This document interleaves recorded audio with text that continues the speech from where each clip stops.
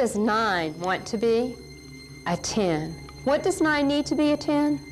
A 1. 9's out there.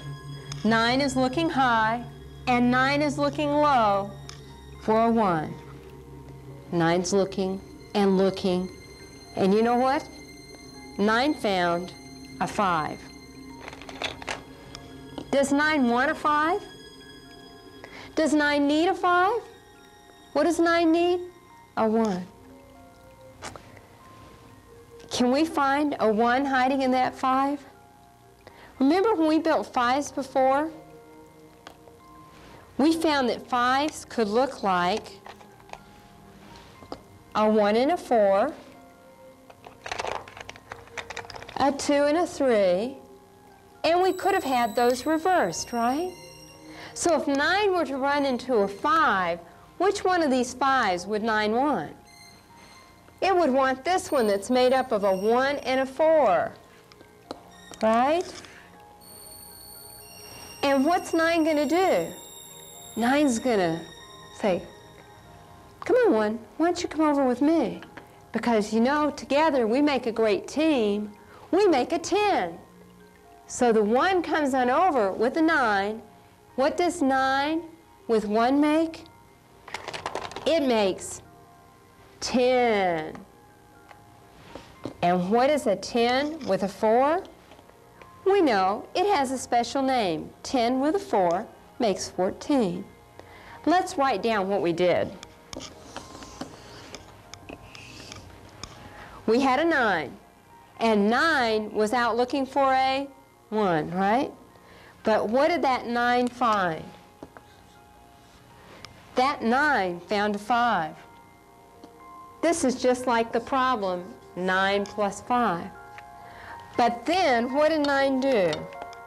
9 thought about how many different ways 5 could be made.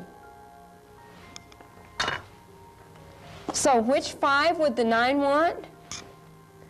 It wants this one, right? And what did we do?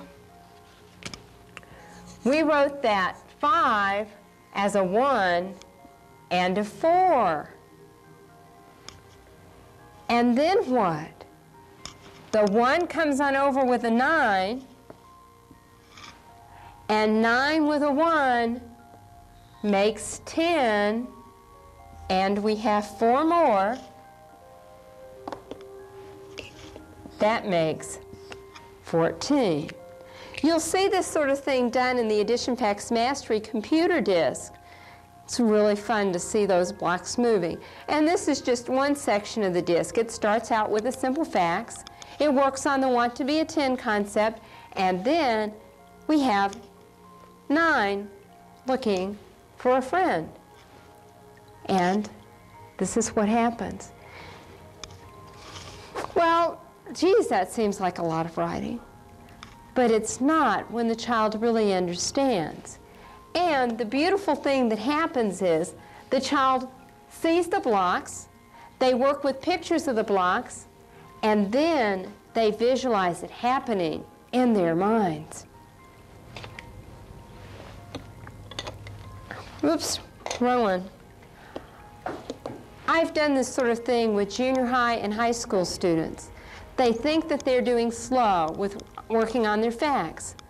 So I have them start writing down answers with the directions that they stop when they find one that slows them down, that they have to think about it, and circle it. You know who the culprits are. Problems like 9 plus 5, 9 plus 8, 7 plus 6. And then we work on those with the blocks because the blocks make it so easy.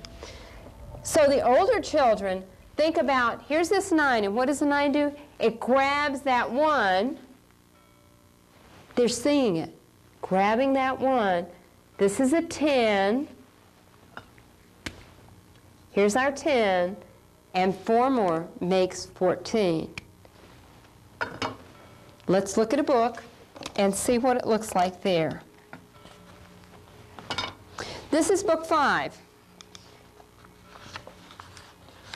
And I've opened it to page 5.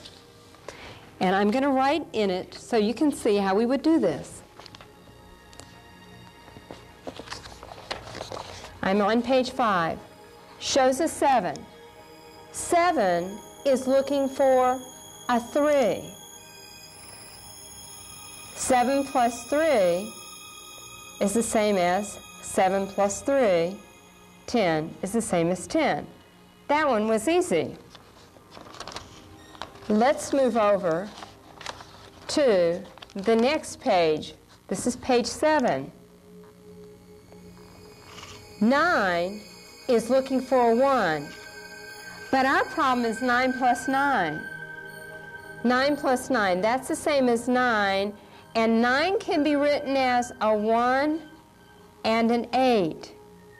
And the child will draw in the bars. So they will draw in the 9 bar, put their marks, and over here they're going to show that 9 bar broken up as a 1 and an 8.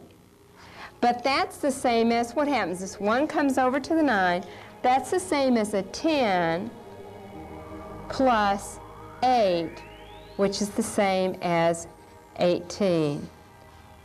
And at first they'll draw it, they'll mark their little divisions, but after they've done that, I mean, our goal isn't just sketching, our goal is understanding. After they've drawn those divisions enough, then they will go on to just doing this sort of thing, making a little sketch and going on from there.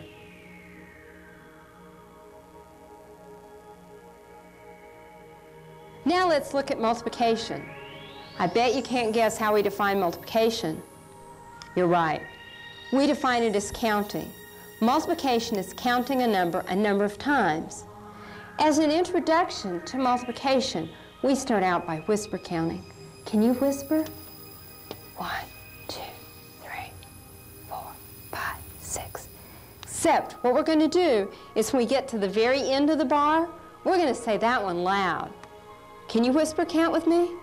1, 2, 3, 4, 5, 6, 7, 8, 9, 10, 11, 12.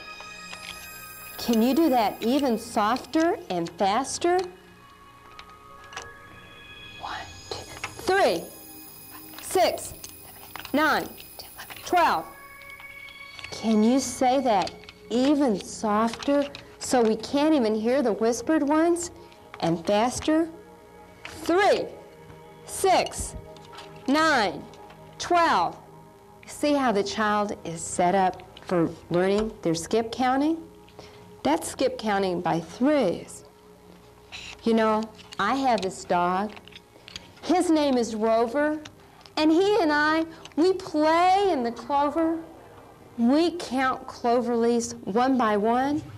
Then we count them by 3s. It's a lot more fun.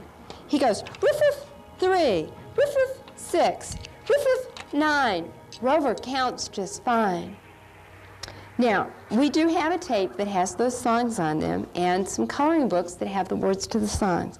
But eventually, what the children can do is they listen to the songs, or they're just doing things like that with you, and they can build towers, and we'll go through that in a minute. And they'll be going 3, 6, 9, 12, 15, 18, 20.